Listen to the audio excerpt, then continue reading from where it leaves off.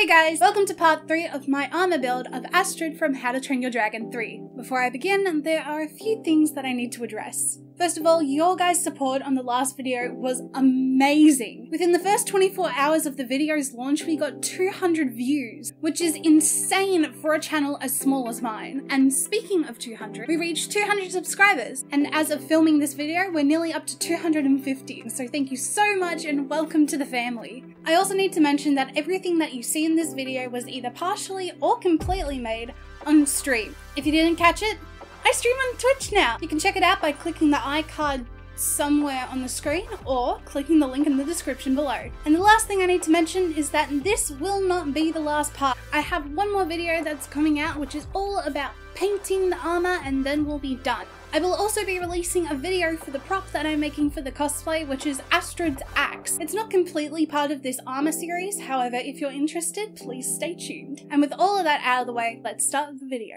Let's finish the cuirass. I'm going to be making a strap around the back with Velcro to attach at the side.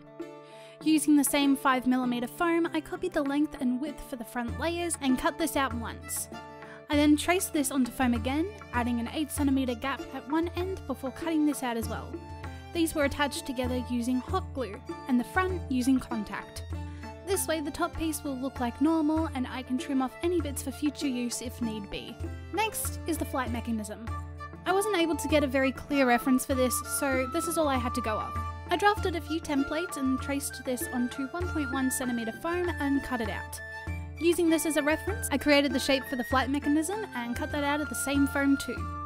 Using my rotary tool, I sanded the edges of the band to be smoother. I also sanded the edges of the flight mech to have a more diagonally rounded shape. To create the divot in the structure, I traced out a trench and painstakingly sanded the shape down to an acceptable depth. I made small strips of foam to attach the band to the already existing straps. Due to the painting difficulties, only the band will be attached at this time. The sides were then attached to the others using contact adhesive. Let's move on to the crease. There have been many ways cosplayers have tackled this. I decided on a more time-consuming and painful tactic, cutting out the scales by hand and gluing them onto black leggings. Before we could start with that, I needed to test my paints. I created 5 paint testing dummies, all soldered.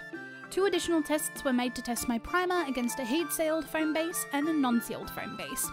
The best results definitely came from the sealed bases, so I highly recommend that. I then went on to test the saturation of my tan paint when against foam itself or a white base, metallic blue paint versus a matte ocean blue, and a metallic purple paint versus a satin finish purple. Choosing the desired paint outcomes, which were the metallics, I moved on to testing my weathered washes. One wash was a mix of brown paint and water. This achieved a lighter colour within the bevels, but also has little to no effect on the scales. The second washer was a mix of black and brown paint with a few drops of water.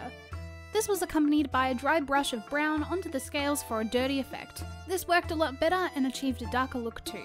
I decided last minute to invest in a Plasti-Dip spray primer in black, so that I can immediately go on to painting the scales after priming and not worry about the foam colour showing underneath. I won't go into the details here, but I've linked to a video in the description where eg.cosplay goes through both primers I'm using. Check it out. Because I didn't know how many scales I would need, to cut out my scales, I decided to use my Cricut. I made a quick transparent PNG file where I drew multiples of scales and imported them into my Cricut software. Afterwards, I was left with lots and lots of scales. To prime these babies, I lined a piece of cardboard with double-sided tape and stuck as many scales as I could to it. This was then blasted with Plasti-Dip and allowed to dry. Some of the scales didn't get coverage around the sides. A quick touch-up using black paint did the job. Having a reference handy, I marked out the edge of the greaves and how high the skirt was going to be. All I had to do was then place the pattern within these lines. Carefully taking the leggings off, I began my painstaking adventure of repetitively placing, hot gluing, and painting every single scale. I found gluing everything first and then painting in sections was the best way to go. This is obviously up to creators' preference though. The paint I'll be using is Deco Art Dazzling Metallics in both turquoise and purple. These are gorgeous colours and made the water sparkle too. My process was to single out a small amount of scales to completely saturate in purple. The rest was covered in turquoise. Once layered 3 times each, I selected 4 to 5 scales to have a faint overlay with purple, creating a small gradient effect. Once the first leg was done, I transferred the pattern and kept going, and eventually every single scale was painted. But then I had to weather them. Using a wash of brown and black paint with a few drops of water, I got a scruffy paintbrush and started dabbing on the paint and wiping off the excess. Not only does this make the scales look more realistic, but it also gives them more texture and depth from afar. And they're done. Now for the tassels. To start, I made a quick scale pattern for the panels on a dress, and then built up a pattern for the leather section on top. Both were then traced onto some pattern paper for use later. Let's start with the leather part.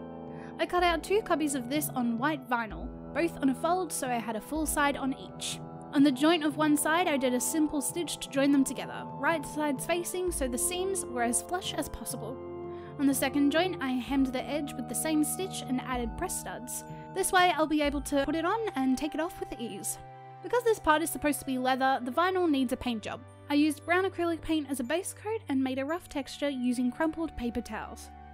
I then covered it with a coat of matte varnish so that the paint won't activate again when I did the same black and brown weathering wash I used with the scales on the greaves. Now for the panels. I cut 8 identical pieces from the pattern using 2mm thick craft foam. Using foam clay from Lumen's workshop, I lined each foam piece and sectioned off the centre. Each strip was 1 cm wide and 2mm thick. Using the same technique that I used for the triangles on the chest plate, I patterned out and cut multiple pieces of the same craft foam. I also patterned a piece for the bottom of each panel so that later I'll be able to add more detail. These were then attached using contact adhesive. Time for more scales! I stayed as true as I could to the references as given, sketching them onto the foam first before soldering. There were quite a few gaps, so I covered these up with some more scales. Per usual, each piece was given 2 passes. Next are the greaves. I started by making a pattern by wrapping paper around my leg to make a cone shape before cutting it to attach the ends together. These were then traced onto 5mm foam, cut out twice, and attached using contact adhesive. The seam was sanded with my rotary tool to hide the seam as much as possible. I masked the top half of the cone for my template and I drew on the scale wave design and cut this out as well. This was transferred to 2mm foam and attached with contact. The outside edge was created using many strands of foam clay rolled onto a strip. The rivets were also made out of foam clay. For the scales, I decided to cut out individual circular pieces of foam on a bevel. These were then arranged within the confines of the foam and attached with contact. This took quite a while, and I tried to stay as true to the reference as possible. Now for the spikes at the bottom. We'll start with the yellow ones. I made a pattern by layering the bottom half of the boot with painter's tape. From here I faintly sketched out each spike, tracing again with a marker once I was sure, and tore it off. These were then placed onto pattern paper so I didn't have the tape sticking to everything. Each pattern piece was folded in half to make equal sides and traced twice onto foam before cutting it out. I ran the middle line on a beveled cut, lying inwards. Once cut, these were attached using contact. You'll see because of how I cut, the foam will automatically bulge in the middle and make a natural sloping look. I then sanded the seams to have a smoother transition. Once again, these were attached with contact. Small strips of foam were inserted into the gaps to keep them lifted, which were reinforced with hot glue. Next were the blue spikes.